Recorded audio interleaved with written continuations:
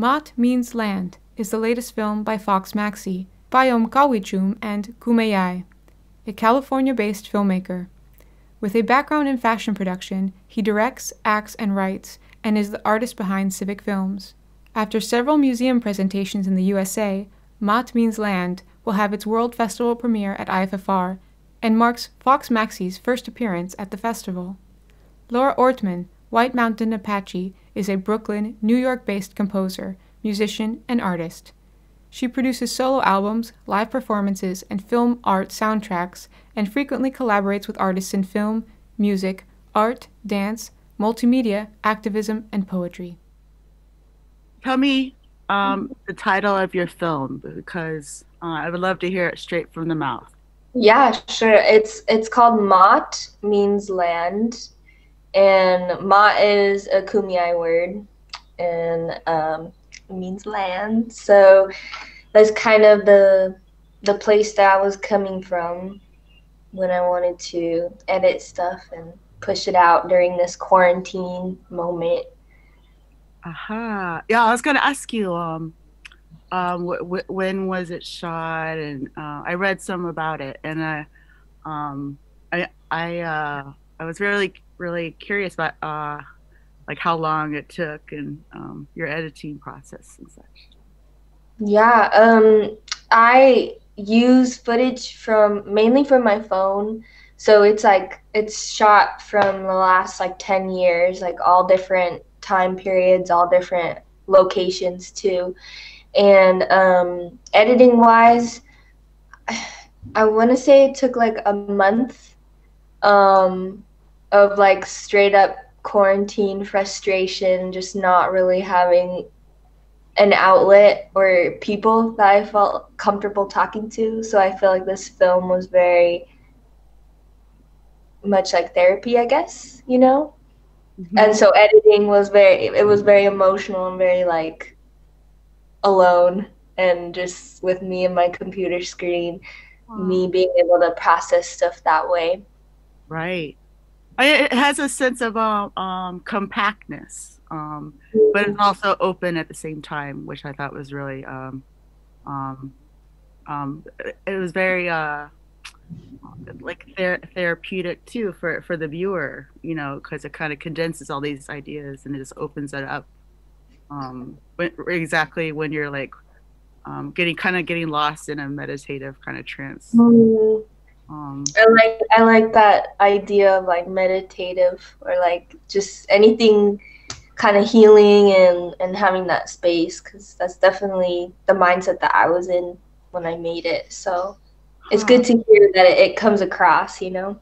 Right. And you know, like you're talking about, kind of, you know, and the film addresses it too, how it kind of captures this essence of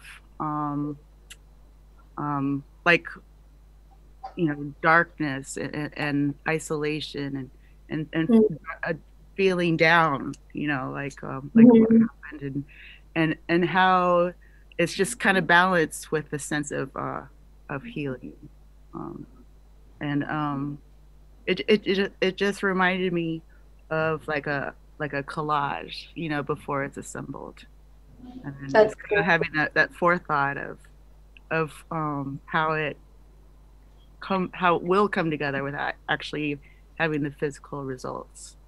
So yeah, I'm curious about how the distance and the aspects of way out west to the East Coast and stuff. Do you have a sense of how things tie together with the distance and the memory and execution of being able to translate being out west and being out east and such? Yeah, it's cool because I guess as I was making the film, it was like one of the first times that I've actually lived back in my home space. I was in New York for almost 10 years, and was very East Coast, like dedicated. Like, oh my God, if you talk to my mans, he will complain because I talk about New York like it's like the best thing ever. And I'm so loyal to that place and loyal to the East Coast also because of how much time and how much like I learned over there.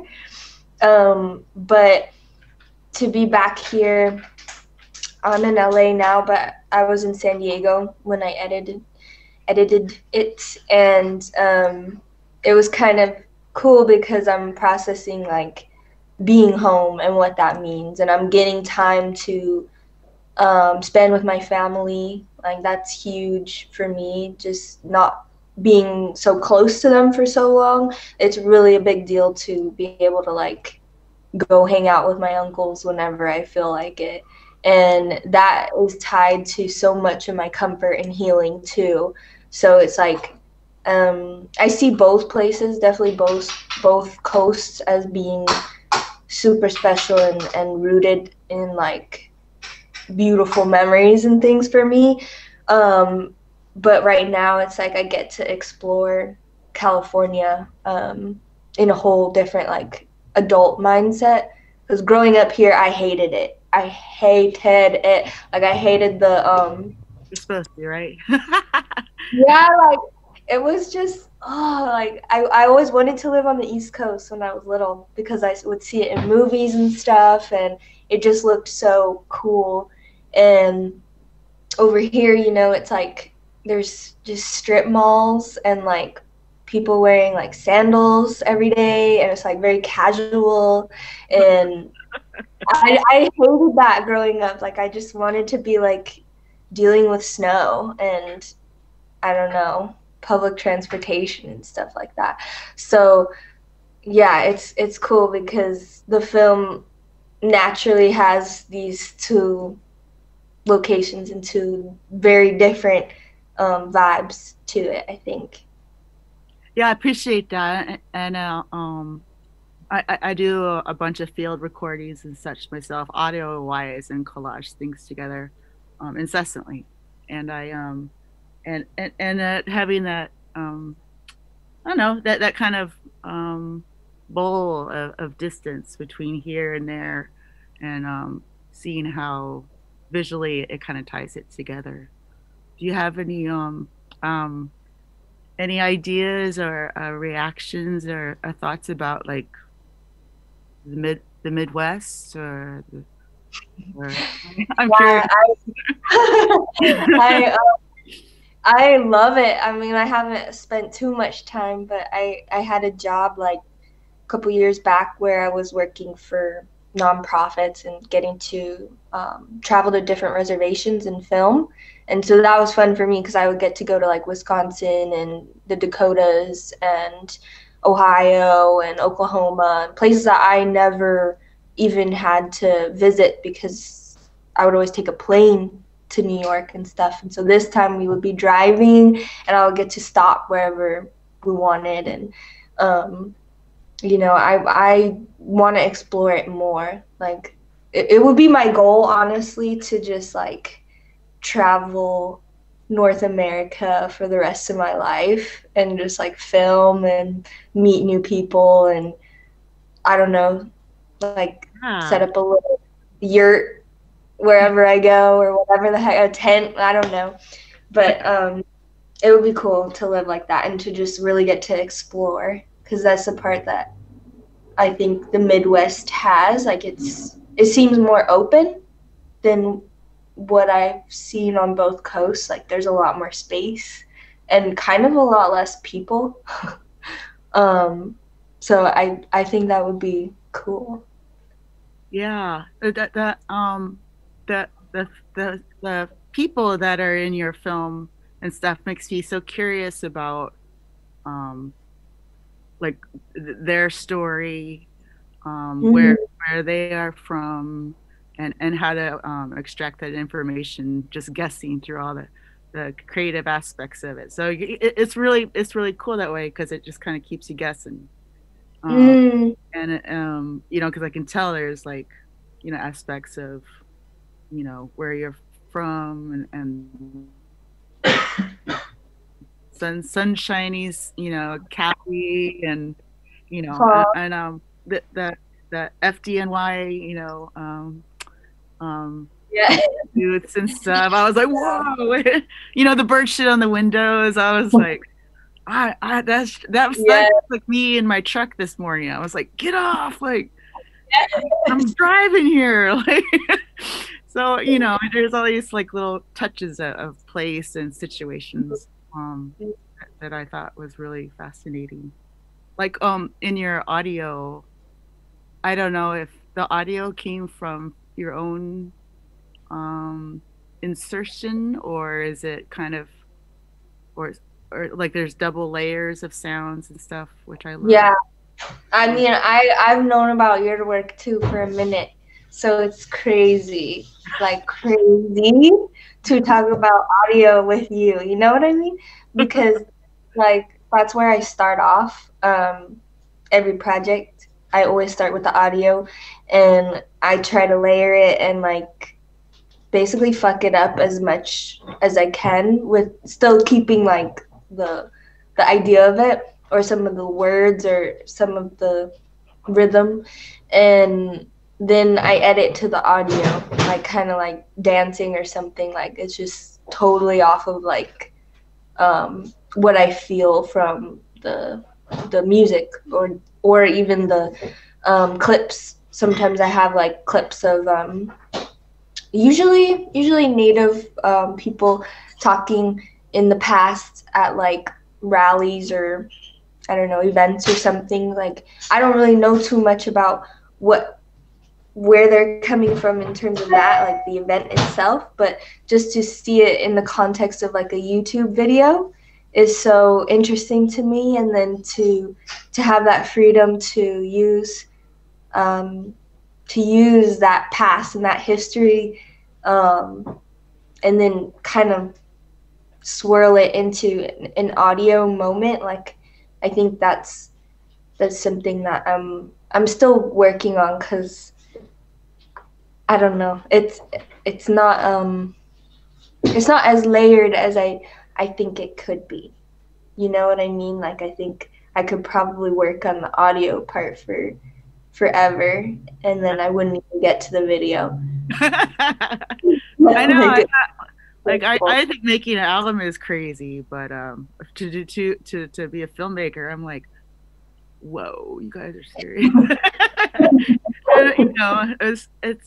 It makes me think about how this will be seen in Rotterdam.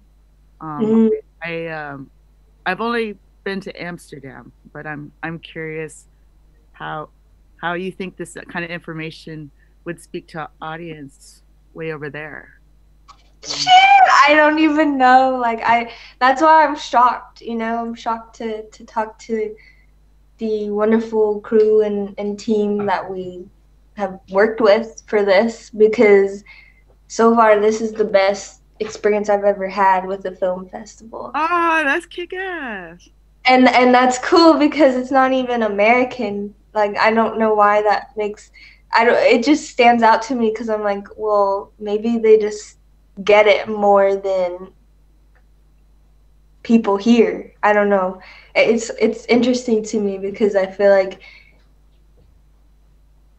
immediately my film was received with like respect and like not a lot of weird questions. Like I've gotten some weird questions. We're getting there. It's like so it's just funny, because I would never expect Rotterdam to be a film festival that would even like my work or be interested in my work, but here we are, and it's a big ass deal for me. To the ideas of working out things emotionally, like whether high or low, it feels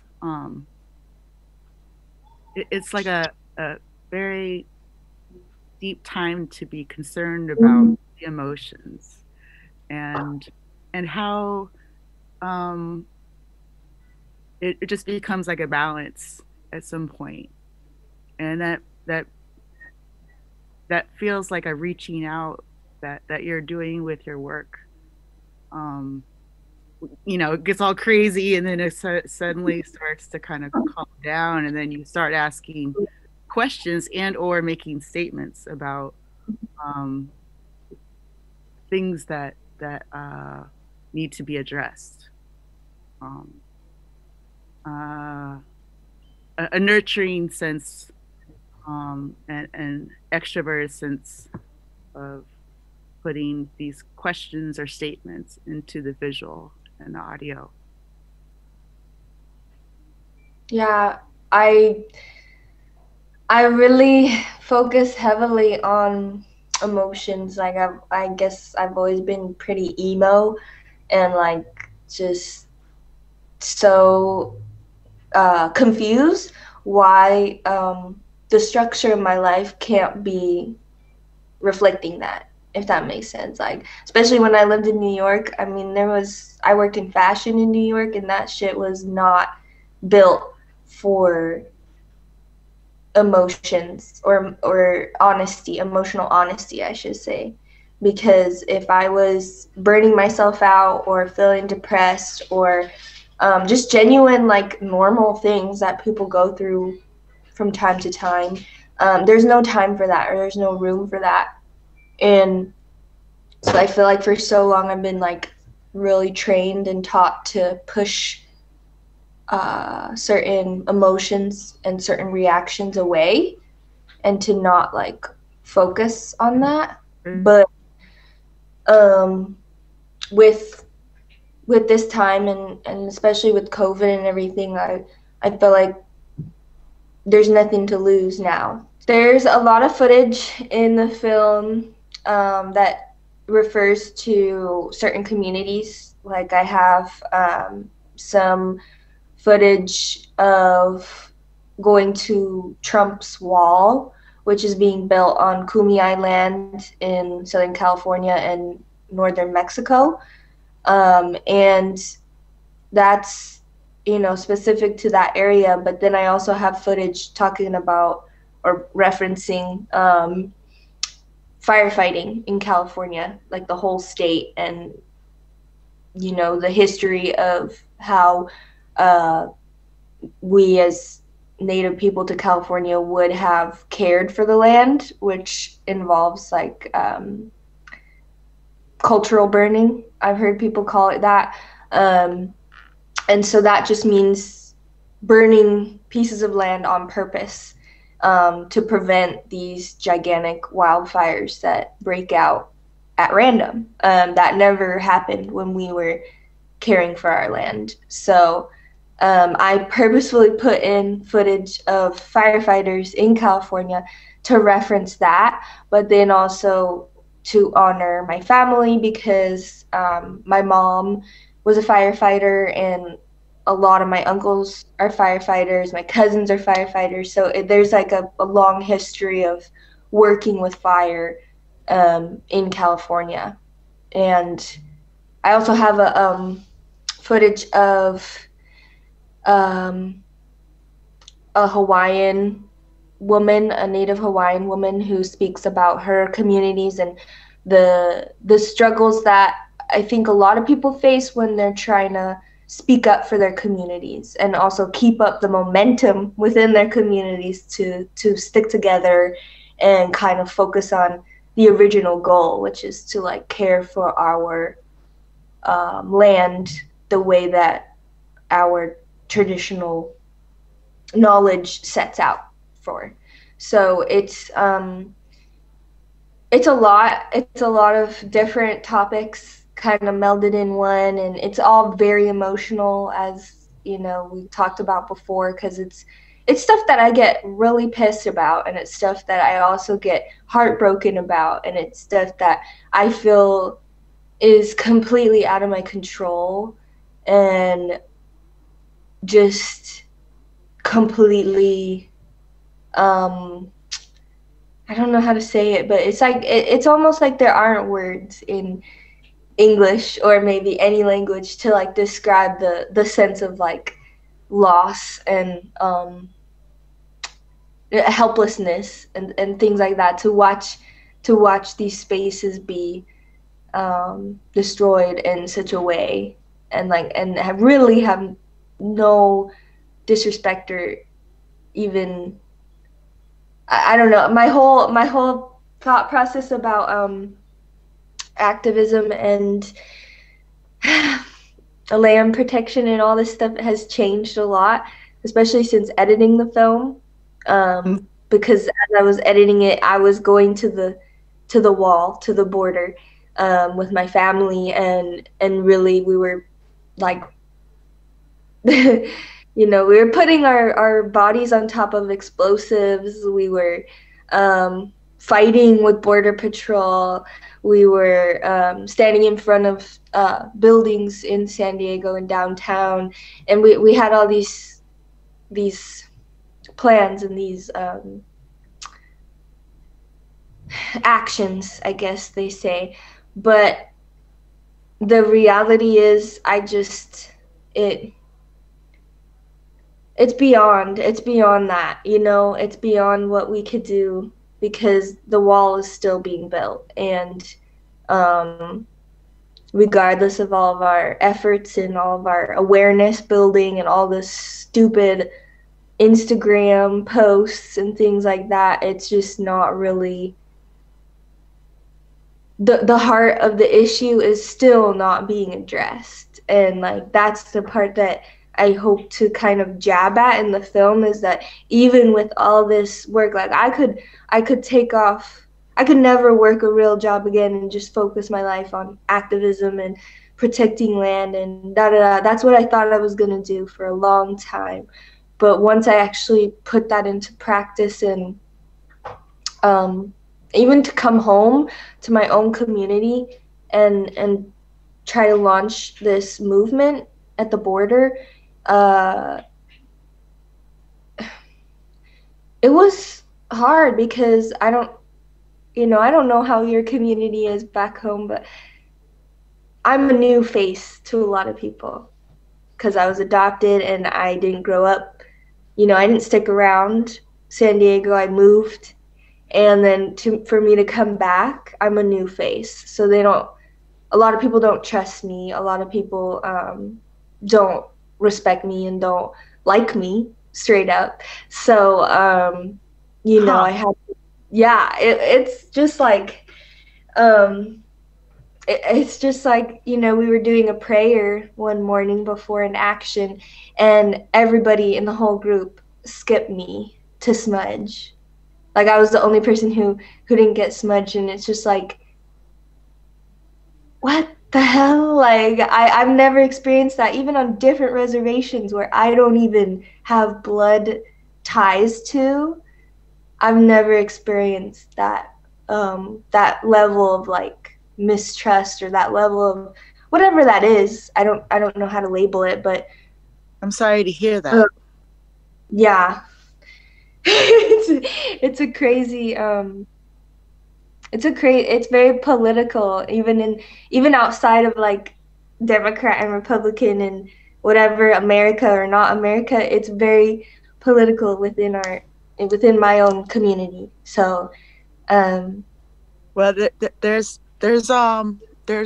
time on your side, and the way you capture the extension of your intentions is apparent in this work. So there's time, it's not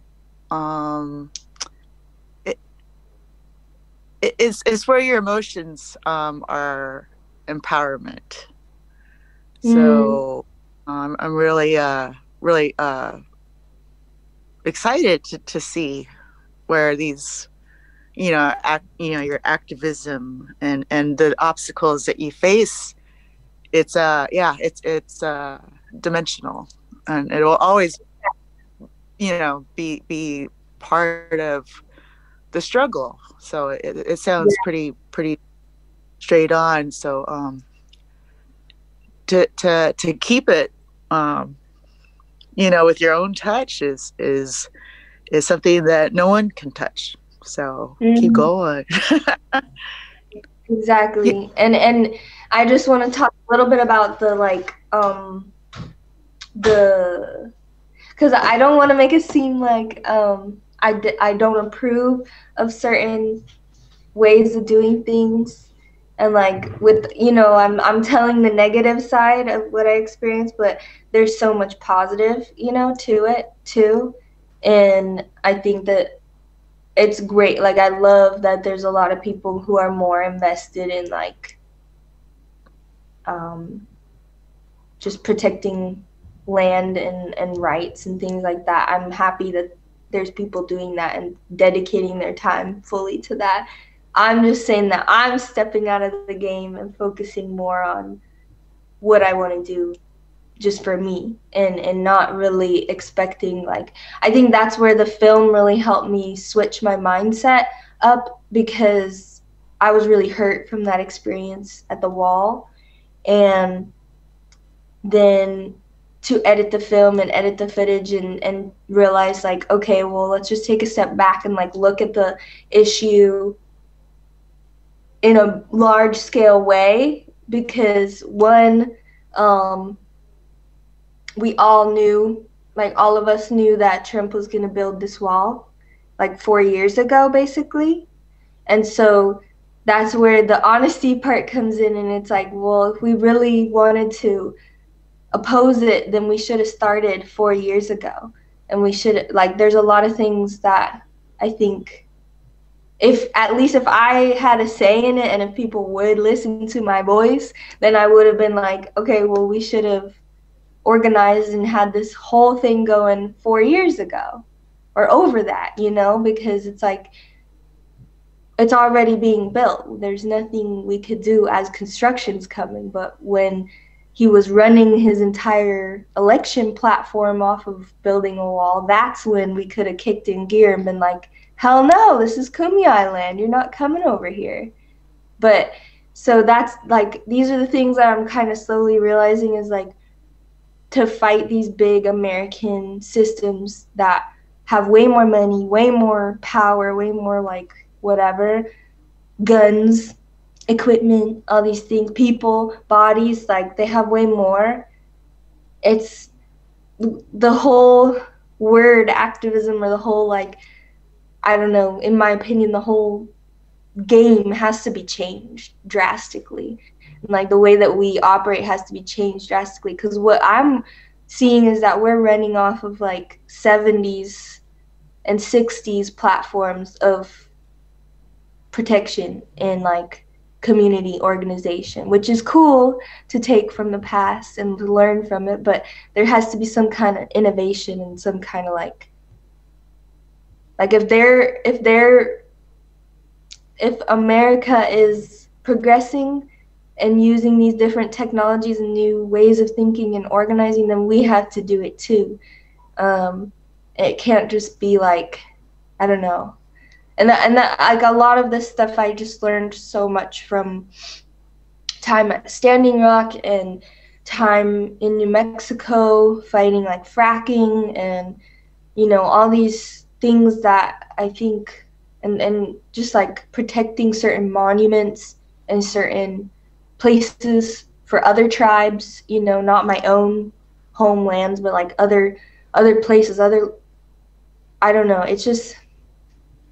It's been a cool opportunity that I've had to get to observe all these different movements and like be a part of it. So I try to not minimize that, but I also really would love to not be a part of it anymore. Because it's just, the only reason I was able to make this film is because I stepped away and because I focused on what I want to do with my life.